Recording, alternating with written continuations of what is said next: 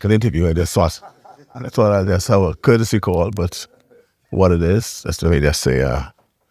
Well, that often we get to meet somebody so distinguished. Exactly. So I'm privileged to be able to share with you. Well, Johnson, we met 2 weeks or so ago, and he indicated that he has some distinguished visitors in town, if I'll be able to. This is a difficult day. We have March. I'm supposed to be on a plane to Cat Island, but that is gone. But I have your vice president is meeting me on Thursday next week, and I've invited a number of the leaders of the Caribbean to join me, and they decided they want to have a call with me at 3 o'clock. So if I have to break away, even if we have to come back, I'd be good. But welcome to the Bahamas. Hey, thank you for having us. Thank you. Yes, love the island, love it. We're trying to do great things here, but we do need assistance. We noticed that there are a number of churches, okay, but there's a problem here, like many of the places where people have been scattered at, in terms of crime, things of that nature. And our organization, we teach the truth according to the Bible. We don't teach colonialism. What we teach is that our people that went on slave ships and were scattered are the Israelites of the Holy Bible. That's what we teach. So I definitely wanted to... this is the permanent secretary. Hey, how are you, sir? Perhaps what you could do is just tell me a bit about your denomination, if I could call it that. Yes. Well, it's not a... Or your movement. Yes, sir. Yes, sir. Well, I like to reference the Bible first and foremost. Okay. Hey, can you read for me, please? Because you know I can't. I don't have my glasses. Deuteronomy 28 and verse 15. I want to start there because I want everyone to understand that we are a Bible-based organization. Everything we speak on, teach on, comes from the book. Okay, read that for me. The book of Deuteronomy chapter 28, verse 15. But it shall come to pass, if thou wilt not hearken unto the voice of the Lord thy God, to observe and to do all his commandments and his statutes which I command thee this day, that all these curses shall come upon thee and overtake thee. So when the Israelites were coming out of Egypt, which is, as you know, on the continent of Africa, he gave the Israelites a warning, the 12 tribes. If you break God's commandments, these are the curses that will come upon you. Now to get to the point, verse 68, please. Book of Deuteronomy 28, the 68th verse. And it says, And the Lord shall bring thee into Egypt again with ships. Egypt means bondage. You will go into bondage again with ships. Go ahead. By the way whereof I spake unto thee, thou shalt see it no more again. And there you shall be sold unto your enemies. Once you got off the ships, you would be sold to your enemies. Now, just based on that alone, when we examine world history, okay, our history, that applies to us. Okay, we were the ones who were sold, who were on slave ships and were sold. Okay, this is something churches, they'll read it and have been taught, because many of the elders, they went to theology school. They're taught not to teach that. Okay, teach another doctrine of everyone is the same, but the Bible says we're the Israelites, so that's what we teach. The Bible describes Jesus Christ looking at as you and I, Revelation 1:14-15. We don't got to read it. You familiar with it? What does it say? Go get it for him. I'm going to get it. Revelation 1:14. Just it gives you a description of Jesus Christ. I'm going to show you how it helps our people. Go ahead. Revelation 1:14. His head and his hairs were white like wool. Wool is a texture. He has white wool hair. They're just like you. Go ahead. As white as snow. And his eyes were as a flame of fire. He drank wine in moderation. And his feet. And his feet. Like unto fine brass. Brass is brown. As if they burned in a furnace. You take anything and you burn in the furnace, it gets black. It describes Jesus Christ. We have never been taught that in church, school, history. No one teaches that. I say, you see a blonde-haired, blue-eyed, pink-skinned Jesus, and I say, where is that in the Bible? No one has an answer. But you know what it does? It causes low self-esteem, self-hate. That's what it does, okay? It does not uplift our people at all. So what this does, when we bring out the truth, people are so shocked, even today at the parade. People are shocked at what they heard. What? Jesus black? What? We're Israelites. Never heard it. It could revolutionize every island, every city, every state, every continent where our people are scattered.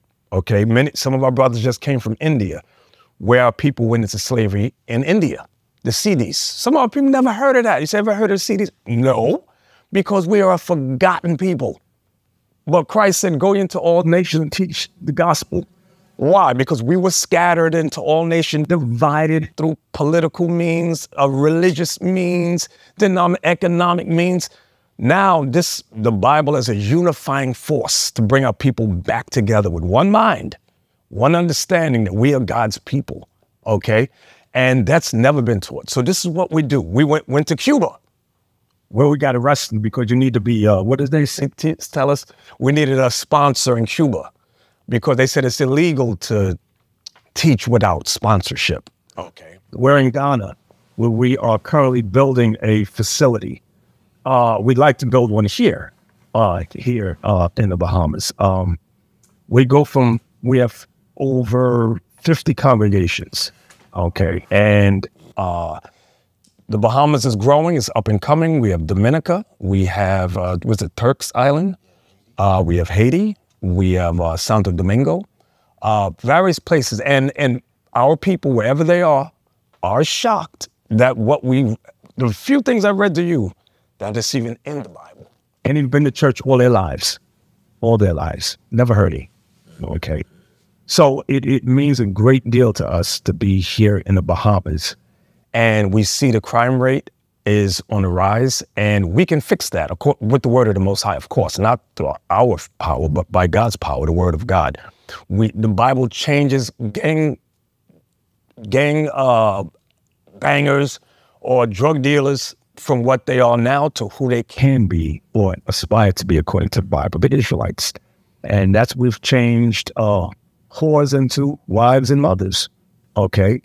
And this is what we do from island to island, state to state, country to country. This is our mission of Life with Hands, our team. Okay. What do you think about that? Well, first of all, I understand the power of the Bible. And I very often refer to it as the owner's manual. If you buy a cell phone, buy a car, any apparatus you buy, they all have this. Yes, the owner's manual. Yes, owner's manual. What does it do? It just teaches you about that apparatus, tells you how to turn it on, how to fix anything goes wrong, whatever in your life.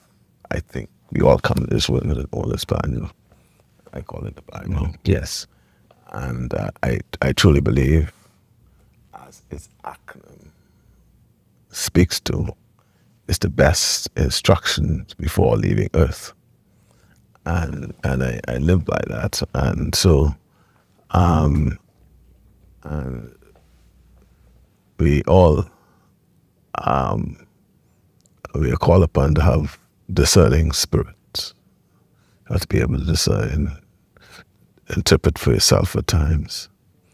And very often, if it's in the hands of others, and I think we, because of our history, and have some innate I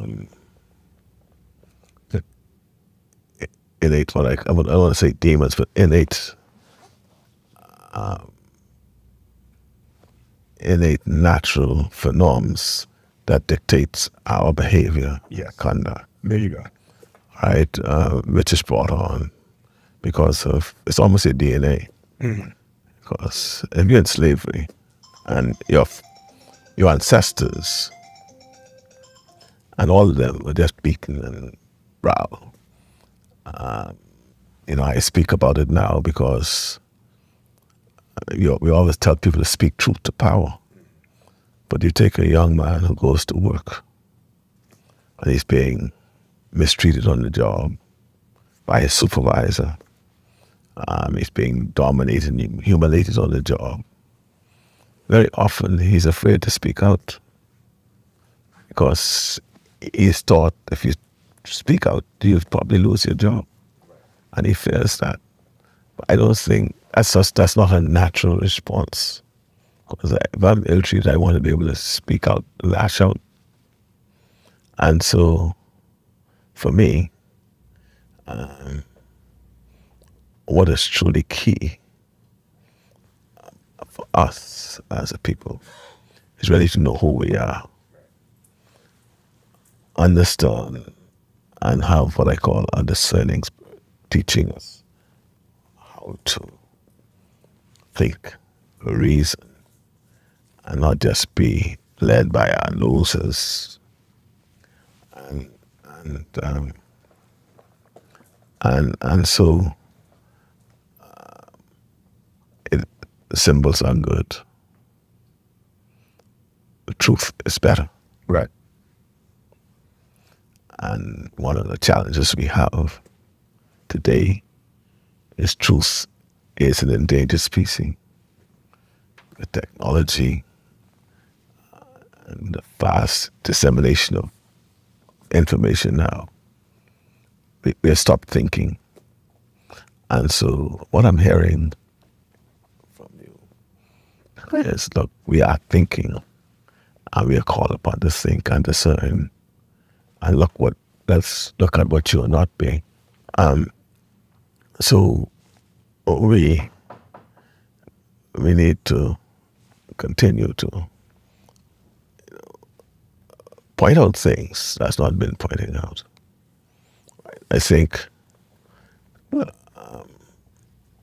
in our society, our country, we always thought we talk about Jesus being a black person, right? But we have the traditional churches, and though we might talk about it, it's not promoted, right? We say if he's born in Africa, how could he white anyhow?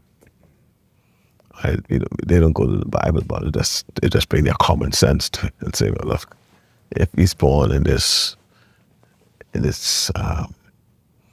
at the equator where it's hot, how could he be a white man? But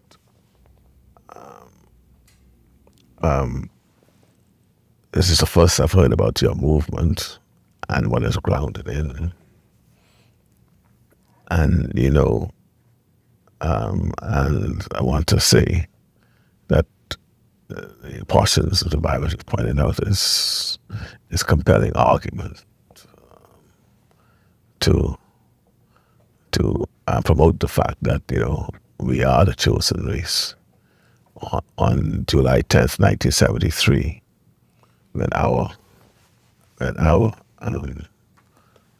when we got independence from Great Britain, got away from the colonial rule of Great Britain, as the Reverend Dr. H.W. Brown said to us, we are a particular people. With Reuben Cooper. Flag, yes. Okay, good. We are a particular people. We are the chosen people because we're moving from colonial into being independent. And he is Reuben Cooper, Reverend Reuben Cooper. And he spoke to us being that. And that still resonates today. But it's still subdued. It still needs to be awakened. Especially among the youth out here. Yeah. Well, I could tell you, I have a son who just became a researcher. And he just finished a book called Black Rents that traces the connection of we have a cultural show. We have something called Junkanoo. And he decided just to trace his origin, which goes back to the Hunter region in Ghana. And he did a book on it, which really speaks to slave trade and how it got and how that show came to the Bahamas, John Canoe, and it's spread across the Caribbean and South and in America too. It's a cultural thing. I think I may have one of his books here that I'll present you with, and you'll find it interesting, I think, and you might find some. I'm sure. Alignment of the way you think.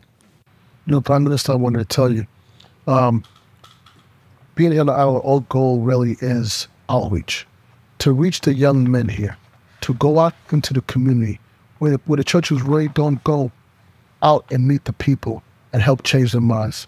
As you said, you understand this power in this word. So our goal is to change them, and this way it'll alleviate the crime here. These are our people. Our people are suffering, and this youth, they've lost faith in the Bible.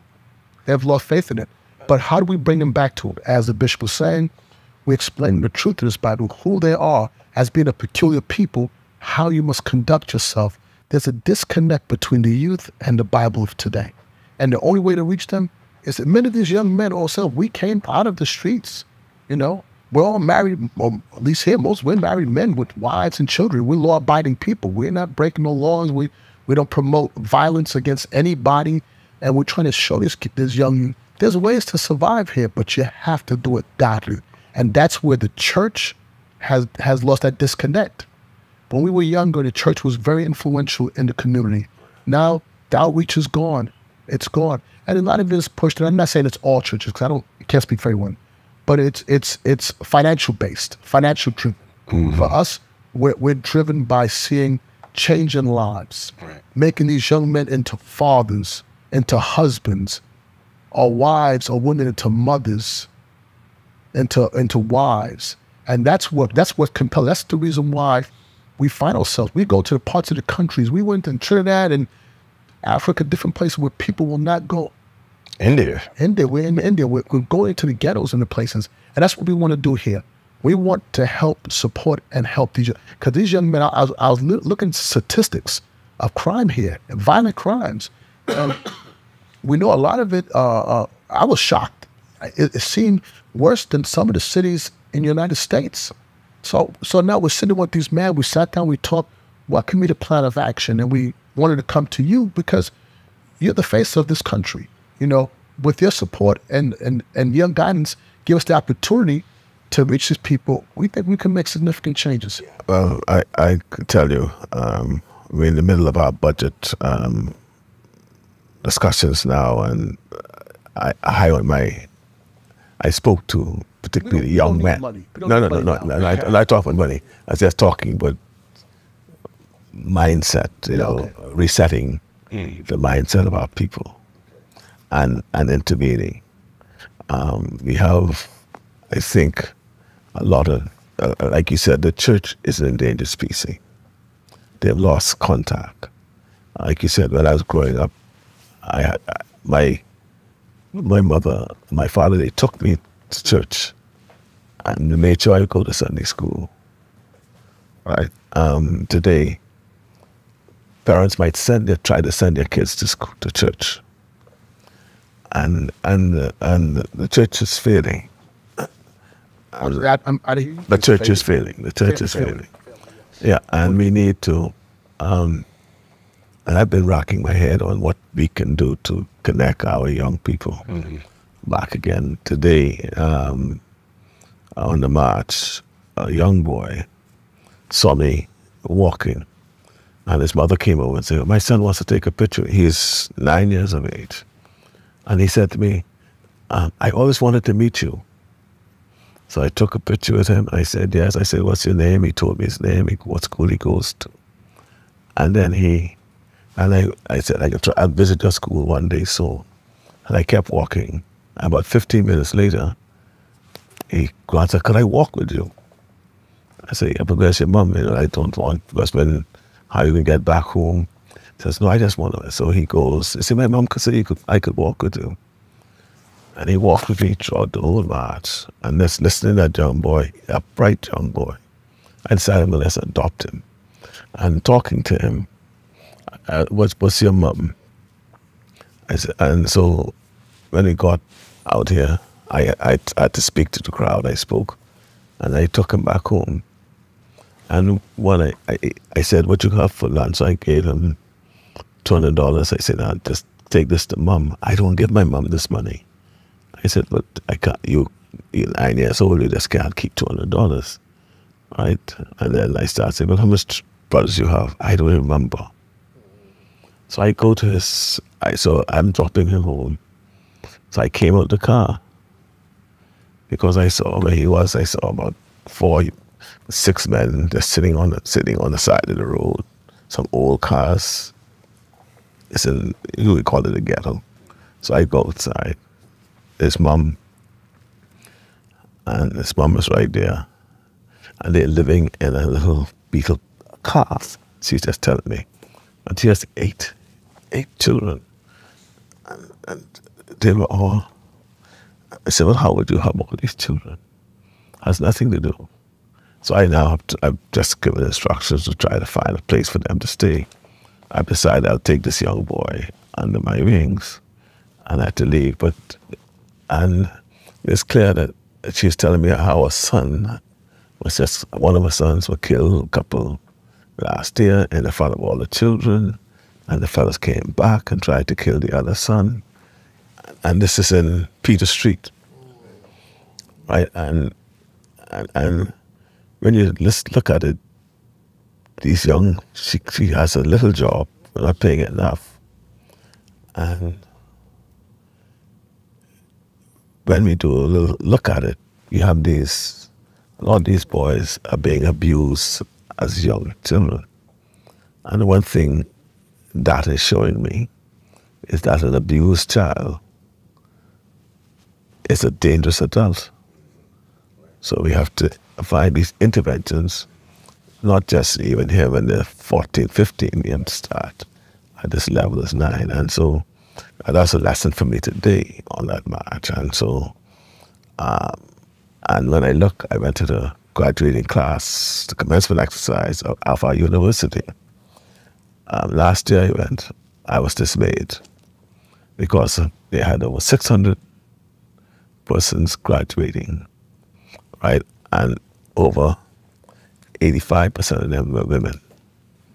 It didn't change this year either. So our young men are at risk. They're not, and that's been troubling me for the last years. So we need organizations who are gonna sort of focus. It's not just, I know we're gonna look at the females have to be a part because they're partners, but we have a real challenge with our young men. So they become dysfunctional. So they become antisocial as they grow up, and so I've started a program called the National Youth Guard. I'm taking in about 100 of them at a time, and just teaching them skills and recruiting them and training them to be what I call emergency responders for disasters, at least just doing something. So what I'm hearing from you is truly something we could support. And I would want to say, I will do that.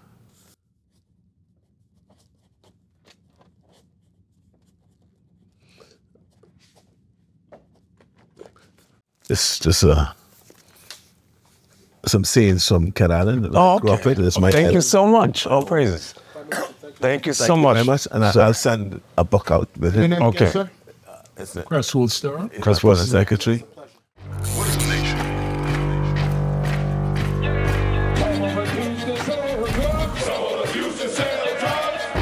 Nation is men leading by example.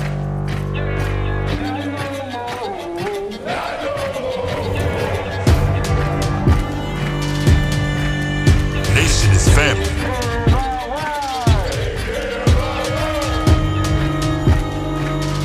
Nation is community.